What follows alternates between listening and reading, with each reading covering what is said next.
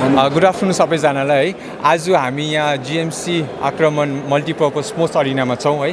अन्त आज चाहिँ हामी यहाँ BGMI सिक्किम सिरिजको फिनाले हेर्नु लागि सबैजना भेला भइरहेको छ। So this is a big event that is happening e sports क्याटेगोरीमा। यो इभेन्ट चाहिँ के हो भने यो इभेन्ट चाहिँ ई स्पोर्ट्सको लागि हो।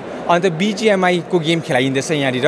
यो इभेन्ट झन्डै 1 महिना अगाडि सुरु भएको थियो with 52 participants with different round, qualifier round, semifinal round, quarter final सबै भइसकेर चाहिँ आज यो फिनाले छ। अन्त फिनाले चाहिँ तपाईको 16 जना टिम्स चाहिँ पार्टिसिपेट गर्छ यो फिनालेमा है। एन्ड यो इभेन्ट चाहिँ किन स्पेशल हो भन्दाखेरि चाहिँ यो इभेन्ट चाहिँ हिल्सको लागि फर्स्ट ल्यान्ड इभेन्ट हो। द्याट मिन्स चाहिँ भेला भएर खेलेको ई स्पोर्ट्सको चाहिँ यो इभेन्ट चाहिँ फर्स्ट टाइम यहाँ भएको। एन्ड अल ओभर नर्थ इस्टमै हेर्नु पऱ्यो भने यो खालको इभेन्ट 3टादेखि 4टा भएकै छैन। सो यो सिक्किम लाइकको लागि चाहिँ एउटा हिस्टोरिकल इभेन्ट हुन आँटेको छ। एन्ड जो यो टुर्नामेन्ट जित्छ उहाँको लागि ओभरअल प्राइस पुल चाहिँ 50,000 को छ। जित्नेलाई चाहिँ 25,000 प्राइस छ। सेकेन्डको लागि त्यसबाट कन्सिक्युटिभली 6th प्लेससम्मको लागि चाहिँ प्राइस पुल राखिएको छ। एन्ड आई होप त यो स्ट्रिम हाम्रो युट्युबमा पनि सनसेन्टिकलको च्यानलमा तपाईँले हेर्नु सक्नुहुन्छ युट्युबमा। अन्त तपाईँ I hope you enjoy this event and I hope तपाईँले यो ई स्पोर्ट्स जुन चाहिँ कम्युनिटी राइज हुँदैछ सिक्किममा त्यसलाई तपाईँले सपोर्ट गर्नुहुन्छ। अन्त यो इभेन्ट चाहिँ हामीले किन राखेको भनेर चाहिँ हाम्रो मिस्टर वङचुकले तपाईँलाई त्यसको बारेमा मजाले डिटेल दिन सक्नुहुन्छ। Hello, मेरो नाम चाहिँ वङचु टिकाजी हो। So I am the co-founder and manager of Esports organization of Sikkim. And the main motive for this, for our organization is to support the youth. And हामीले अहिले esports भने नयाँ स्पोर्ट्स इन्ट्रोड्युस गरिसक्यो युथलाई। So यो esportsले गर्दा तपाईँको income generation हुन्छ, then तपाईँको यो जब जेनेरेसन हुन्छ, देन नयाँ जब अपर्च्युनिटिज हुन्छ। सो हाम्रो मेन मोटिभ चाहिँ यो सिक्किमबाट चाहिँ अहिले हामीले स्काउट गर्दैछ प्लेयर्सहरू। सो त्यो स्काउट गरेर चाहिँ हामीले एसियन ओलम्पिक्समा यो इयर चाहिँ ई स्पोर्ट्स क्याटेगोरीमा खोलेको छ। सो त्यसकारण चाहिँ हामीले सिक्किमलाई ग्लोबलाइजेसन गरेर रिप्रेजेन्ट गर्नु सक्छ अब।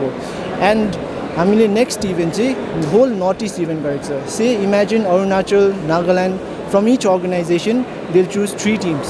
सो त्यो 3टा टिमबाट चाहिँ यहाँ सिक्किम पठाउँछ। देन सिक्किममा चाहिँ ठुलो नर्थ इस्ट इभेन्ट हुन्छ। सो त्यस कारण त्यो भएर चाहिँ प्लेयर्सहरूलाई चाहिँ उयो हुन्छ लाइक यो हामीले बाहिर पठायो भने उनीहरूलाई यो एक्सपोजर पाउँछ। त्यहाँदेखि एक्सपोजर पाएर चाहिँ प्लेयर्सहरूको झन् सिक्किमको नाम चाहिँ रोसन हुन्छ, युथलाई अगाडि बढाउँछ। पार्टिसिपेन्ट्सहरू अहिले 16 टिम्सहरू छ, त्यहाँबाट 5 जनाहरू भएको छ। सो हामीले टोटल पार्टिसिपेन्ट्स अहिले 80हरू चाहिँ भएको छ।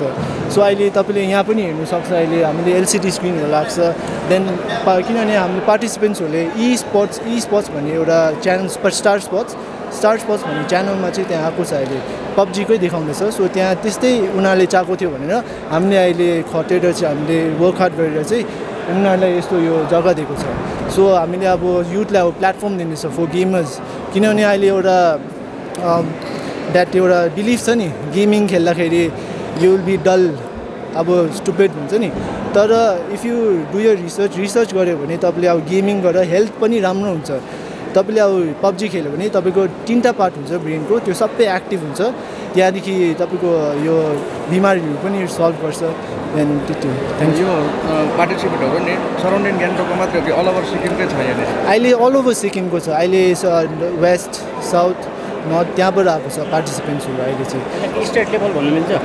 स्टेट लेभल अहिले चाहिँ स्टेट लेभल त भन्नु मिल्दैन अहिले, किनभने हाम्रो लाइक यो पर्सनल अर्गनाइजेसन हो। तर last time sir MLA GT ढुङ्गेलले भनेको छ यो चाहिँ अब हाम्रो नेक्स्ट टाइम चाहिँ अब स्टेट लेभल टुर्नामेन्ट हुनसक्छ। किनभने अब युथ इन्भल्भ छ एन्ड गेमिङ त अब तपाईँलाई याद छ सबैजनाले खेल्छ। सो त्यो गेमिङलाई चाहिँ हामीले कसरी चाहिँ अगाडि बढाउन सक्छ अब, and e sports is that. And तपाईँको लास्ट टाइम हाम्रो कन्क्लेभमा मिटिङ भएको थियो।